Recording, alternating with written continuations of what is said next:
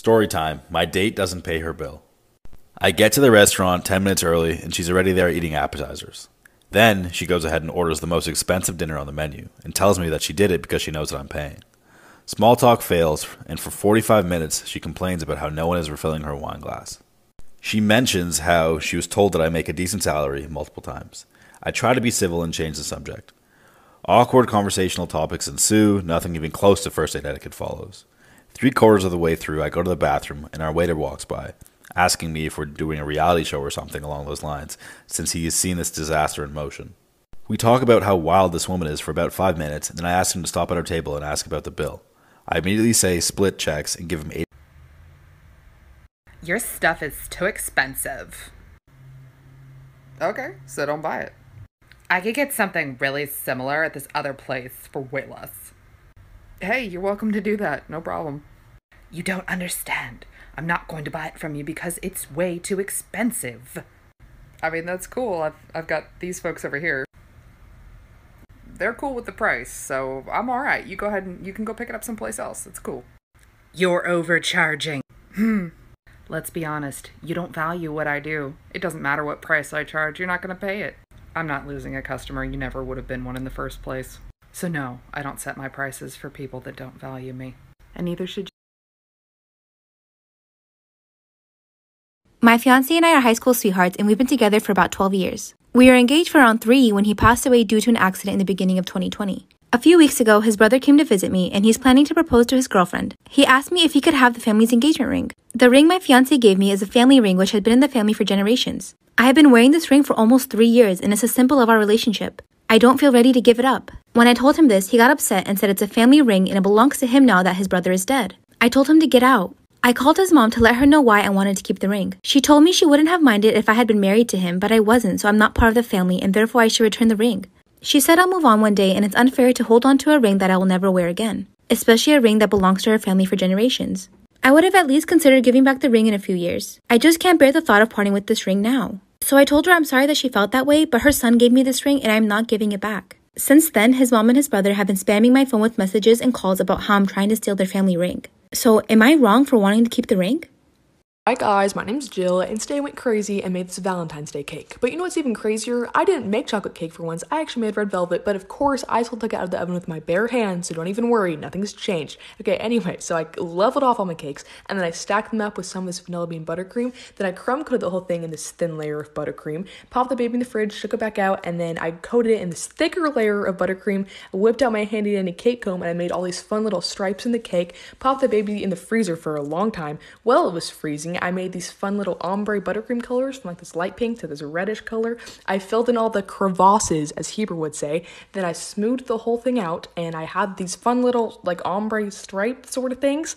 Then I made some of this chocolate ganache for the sides, dripped that down, hashtag drip too hard, ew. Okay, then I used all my leftover frosting to make this frosting sausage, and then I made all these little stars with that frosting on top. Then I had my final cake, and I ate a lot of it, and it was a fun time. Okay, thanks for watching, bye.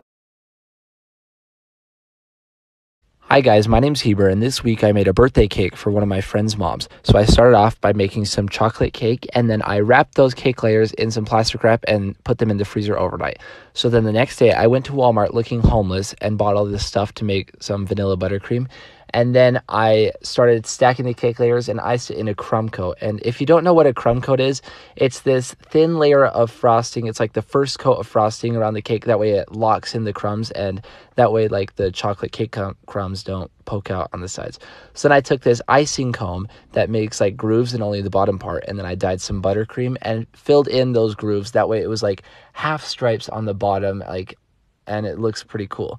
So then I put some sprinkles around the bottom and hand placed a lot of them. Then I dyed some buttercream blue, piped some swirls on top, and then sprinkled some more sprinkles on the top. And yeah, that was my finished cake, and I'm very happy with how it turned out. Bye!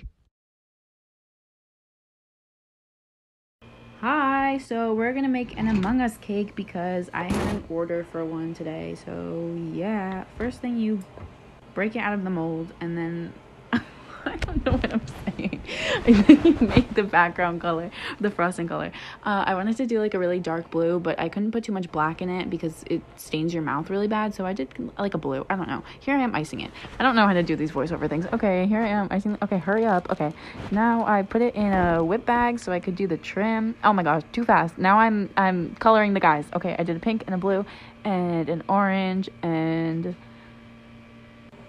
a red. Okay, there we go. Then I put their little goggles on, and then I outline them in black. Oh my gosh, look how shaky my hand is. Hello? Why did it pause?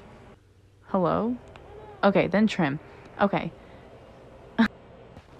Okay, then I put some little gold sprinkles, and now it's done. Look how cute. Okay, it's kind of ugly, but whatever. Okay. Hello, let's make my daughter's sweet 16 cake. Man, I put the fondant on and it tore, so I had to go ahead, take it off, and put it all over again, and then fix it up.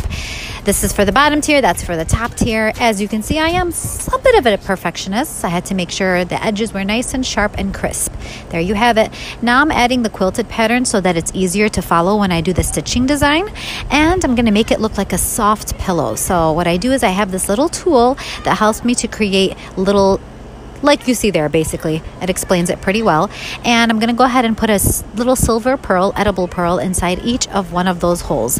And now it looks like a quilted soft pillow that you can easily sleep on. So putting the top tier on, adding a pearl border and painting it in silver, adding the top number, Sweet 16. You can see the decor in the background. And here is the final finished product. I'll show you the rest of the decor later, but I hope you guys love it. If you see this, please don't scroll away. I kind of make art, and honestly, I feel like nobody here on TikTok cares about art. So if Okay, so I'm making a cookie cake because regular cake just isn't hitting the same anymore. So I started by making some vanilla cake. I baked them, let them cool, wrapped them, then threw them in the freezer.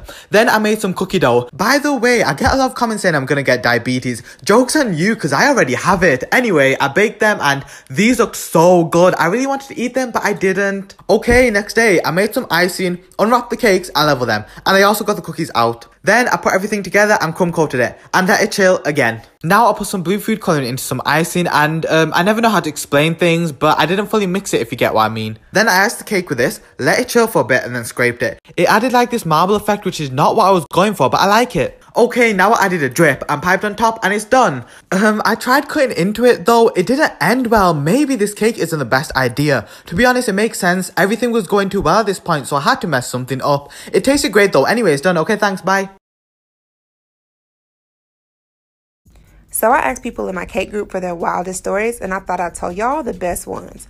So one person said, I was messing with this dude for a while and everything seemed normal, right? So he orders his birthday cake for me and invited me to his party, but I had already told him that I wouldn't be able to make the party because it was an upscale party on a Saturday, which is my busiest day. So, I mean, I wasn't prepared. I was a hot mess.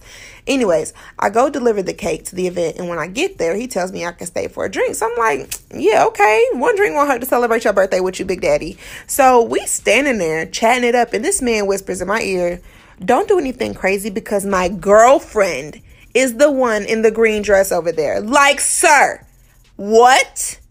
Then this man had the nerve to say, you can stay though, just don't make it obvious. So as I'm leaving, girl gets my attention and stops me and says she wants to talk to me. Like and follow for part 2.